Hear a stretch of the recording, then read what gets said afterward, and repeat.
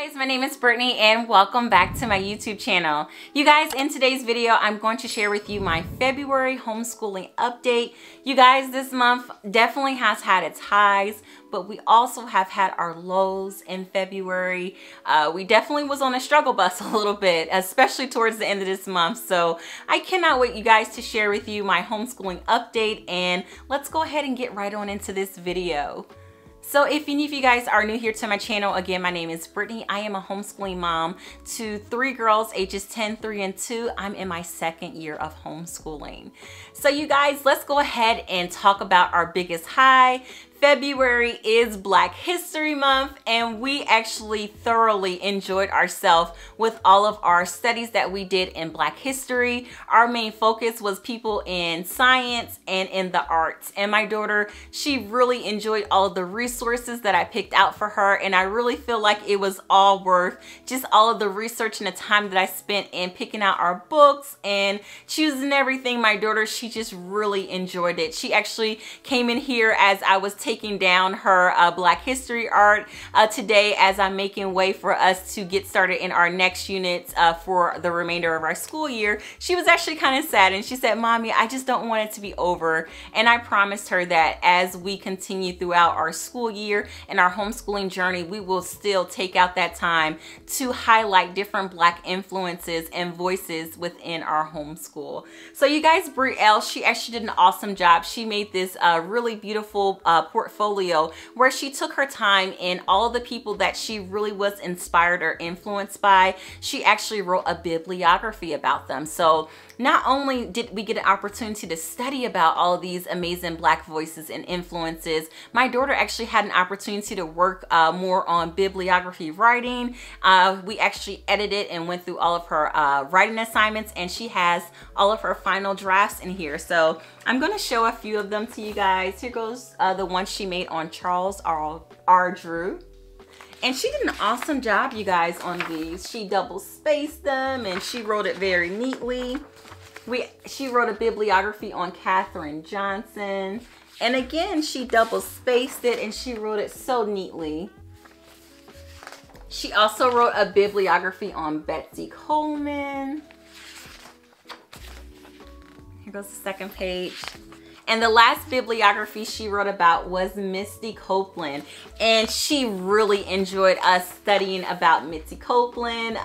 Mitzi Copeland was a person that we study in our arts category, and you guys, she really enjoyed it because as we were studying each of these Black voices and influences in American history, I took out the time to find a YouTube video. We were listening to different people's music, and we were watching Mitzi Copeland dance, and she really enjoyed that aspect of learning. So yes, we enjoyed all the books, all the resources, all the things. If you guys want to check out everything that I did use, I will go ahead and link in the iCards are my Black History Month video that I made where I showed all of the resources that we did use for this month of February. So again, like I said, you guys, that definitely was our highlight for this month. Now, as far as reading goes, you guys, we actually, our read aloud for the month of February was Gone Crazy in Alabama. I originally wanted to read Roll of Thunder, Hear My Cry. However, I really want to do a novel study with that one. So I went ahead and pulled off my shelf Gone Crazy in Alabama to continue our series as we've read One Crazy Summer last year. So we didn't make it as far in this book as I wanted to. However, I'm not upset or surprised just because we were reading so many other picture books and our encyclopedias and things like that. So I don't mind that we kind of skimped off on the read alouds this month. So we didn't even make it like quarter of the way through this book. So this book right here will just continue in the month of March. Now, as far as independent readers, you guys, you always ask me like, what is Brielle reading? What is she enjoying? And I plan on making a separate video showing you guys Brielle's bookshelves, all the books that I have on there, the books that she's read, what she's enjoyed, the series and and everything like that. But as far as now, I'm going to share with you guys the series that she is reading and completing right now, which was Love Like Sky. She completed this book earlier in the month, and of course I had to go out and buy her the second book in the series, which was Forever This Summer. You guys, these books are actually personal narratives about a little girl named Peaches. It talks about her struggles as she has a new blended family dynamic. It also shows her overcoming a illness, and I really enjoy Brielle reading about these personal narratives, just because it's really not just giving her all the frills, the fairy tales, the happy endings, but she's seeing all these different family dynamics, different dynamics as far as dealing with sickness in the family, and she's able to really read about these social issues in an age-appropriate way. And I love her to read about these personal narratives, these struggles, and seeing how these characters overcome. And at the end of the day, you guys, I know she thoroughly has enjoyed this series. She told me she's given them 4 stars because this one right here, Forever Like Summer, every single night, again, you guys, Mommy, can I stay up 30 more minutes? Mommy, can I read one more chapter? And she does it over and over again, but I can't stop her from reading, so I just always let her read some more. Brielle does her independent reading at night, just because I find that that's an easier time to add in more reading. We read throughout the day in our homeschool, so I kind of like separating it. So that is considered her independent reading time, but right now, you guys, it's really just something she ultimately does for fun. Now, as far as curriculum highlights, you guys, it definitely has been Saxon Math for Brielle. You guys, like, I wish I would have tried Saxon Math sooner. It just has clicked with her. She is thriving in math, and I don't think I've seen her thrive this well in math since we started our homeschooling journey. She did very well with Abeka Arithmetic 3 last year. However, this 4th grade year kind of was like hit and miss trying to find that curriculum that was going to work for her. But once we have started Saxon, I feel like this one is definitely a keeper. I don't know if I'm still in my honeymoon phase. I might still be, but I really can say it's been almost 2 months and I haven't had any tears in math, and that definitely is a big thumbs up and a big good sign in my homeschool, because there definitely has been tears shed when it comes to math. Math is just not my daughter's favorite subject. She struggles a little bit when it comes to understanding and starting off the concepts. However, once she got it, I mean, that girl, she has it. So I'm just really happy for Saxon. Nicole, the math lady, has been great, you guys. It definitely has been a great tool for me. It's given my daughter the independence that she's searching for when it comes to taking ownership over her homeschool. And it's also allowing me that flexibility and that freedom to be able to work more one-on-one with my toddlers. So yeah, Saxon Math, Nicole, the math lady, I'm in love. I cannot wait, you guys, to do our month review on Saxon. That video will probably be the next one you guys see, so I cannot wait to share with you guys in details just everything about Saxon, the pros, the cons, just everything. Now, as far as my toddlers, now that we're talking about them, I'm going to go ahead, you guys, and share with you our curriculum highlights for them, which has been playing preschool. You guys, I thoroughly love playing preschool. This just really has been the perfect preschool curriculum that I have added into our homeschool. I love it. It's easy. It's open and go. I mean, it's ready for me. The only thing I have to do is go to the library and pick out the literature books for our unit, and we are good to go. And also to get the supplies, and then we're good to go. I recently made a video about playing preschool with Christy from These Little Sprouts. Christy, she showed playing preschool year 2, and I highlighted playing preschool year 1, and we did a do a lesson with me.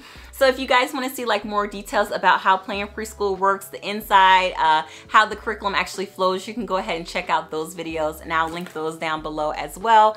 But we finished our colors unit, and it was so much fun.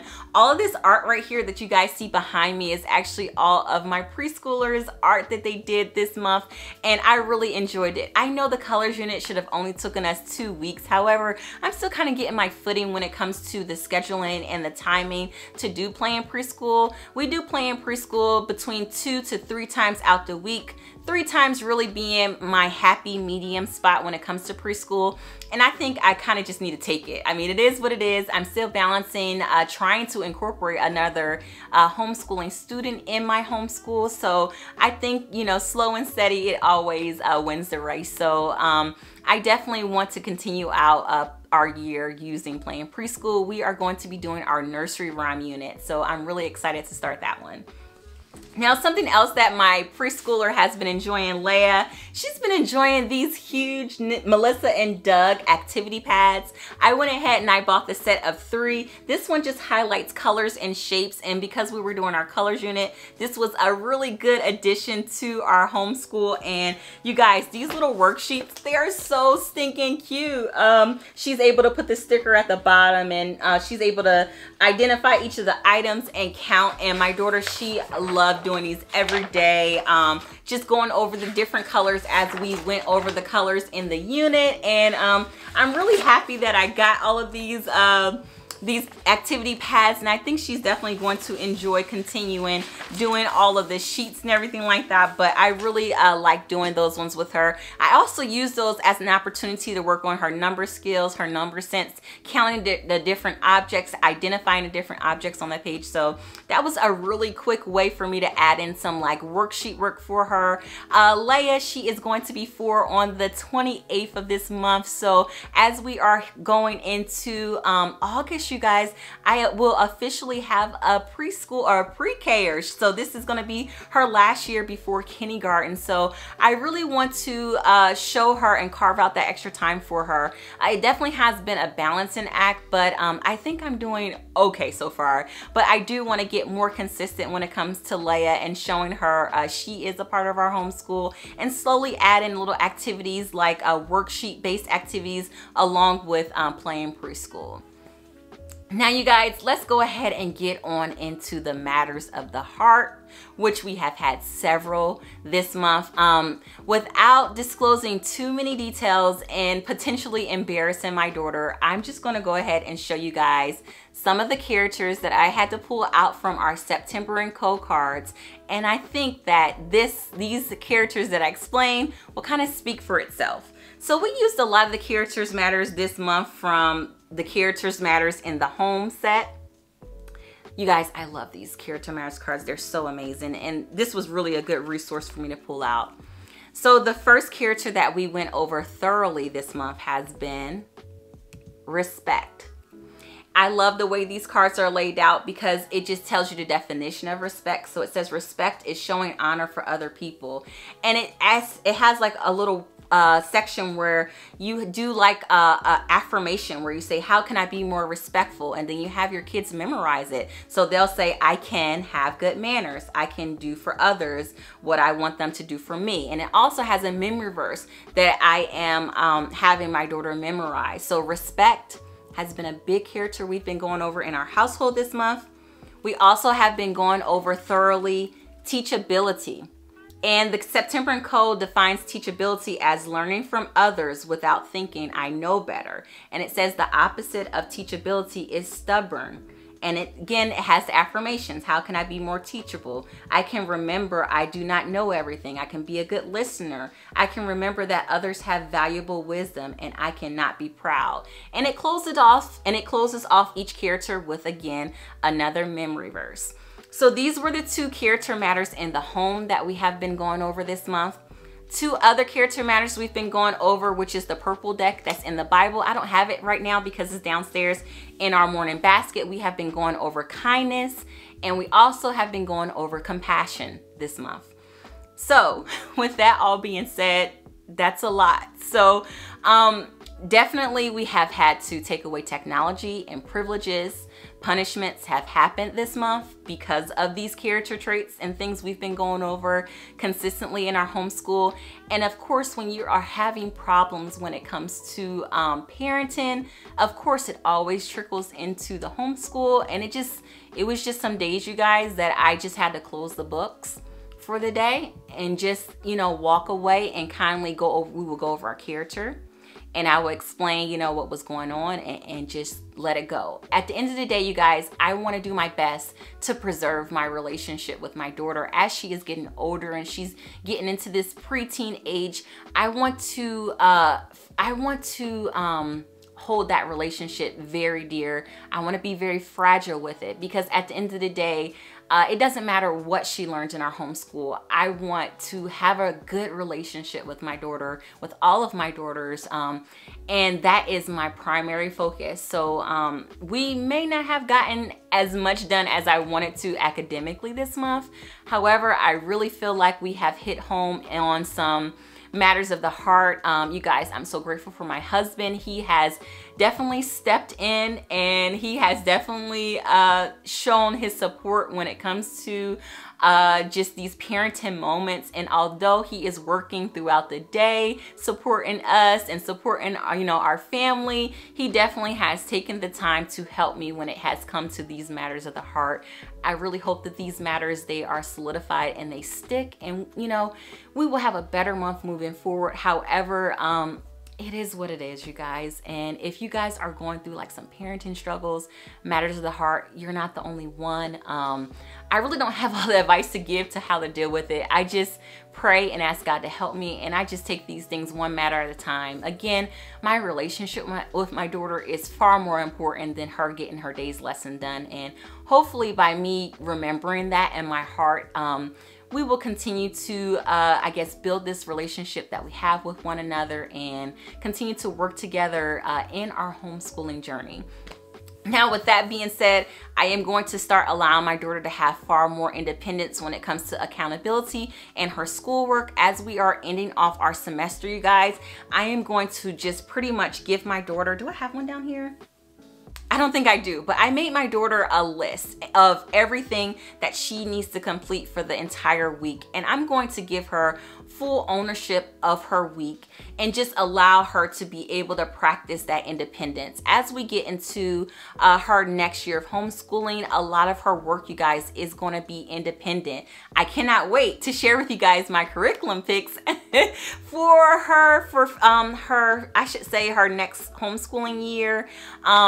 I think I'm going to make that video next week. So you guys will probably see it in the next couple of weeks. You will see our curriculum picks, but you will notice that most of her curriculum she will be using is going to be independent, and I'm going to give her that opportunity to take ownership as she gets older, and not so much to be all down our throat, because I like I said before, I want to preserve our relationship. And if giving her more independence and allowing her that space and that freedom to do her work at will is going to preserve our relationship, then those are going to be the steps that I'm going to take. So as we end off the year, hopefully I can get my daughter, especially when it comes to like her math, her English, spelling, the things that I know she can do on her own, I will allow her to be able to do all of those things on her own, and she can just come to me when she needs me to grade and go over those assignments. So yeah. So you guys, I really hope you enjoyed my update. I know it wasn't like the happy updates that I always bring, but you guys, this is life, and I try my best to be open and honest about our months. And I love sharing these updates with you guys, because I really hope that it can show you guys that even though you see all these beautiful Instagram reels and these beautiful day in a life videos, you are still only seeing the highlights. And I want to use my platform as a way to show you guys that yes, we do have highlights here in our homeschool, but we do have struggles as well. So you guys, in the comments down below, let me know how your homeschooling has gone. Have you hit the February slump? Are you going full force as you are ending off your school year? Just let me know. You guys, thank you so much for watching today's video, and as always, I look forward to seeing everybody in my next one. Bye.